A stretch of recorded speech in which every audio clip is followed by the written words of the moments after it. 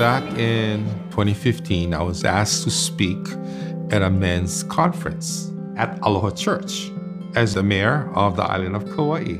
Early in the week, the editor from the Garden Island newspaper wanted to interview me about what I was going to speak about.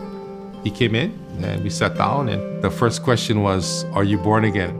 I thought, what does it mean to be born again? I answered and I said, "I'm not born again, I'm already Christian." That was my discussion with this reporter. So the article comes out, and first and foremost, out of the gates, it's like, Mayor Bernard Carvalho is not a born-again Christian. I went, what? I've been going to church. I mean, what do I do?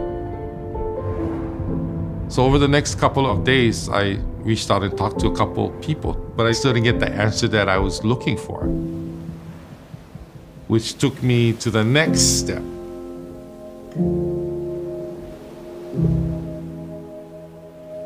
I'm lying in bed at 4 a.m. and I go to my phone. And so I placed the question, what does it mean to be born again? And what popped up was Billy Graham Ministries, Peace with God. There were 4 areas that showed up on the screen, and I began to read. And I got it. Having a personal relationship with our Lord and Savior Jesus Christ is what it means to be born again. And then it said, we suggest praying the prayer below to accept Christ as your Savior. And I pray this in the name of Jesus. Amen. And then it said, if you want to continue, press this button. I immediately got a response from Franklin Graham telling me, now you need to take it to the next level. You need to share this.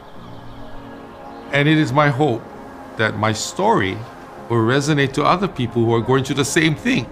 I want people to realize they're lost and they need a personal relationship with Jesus Christ.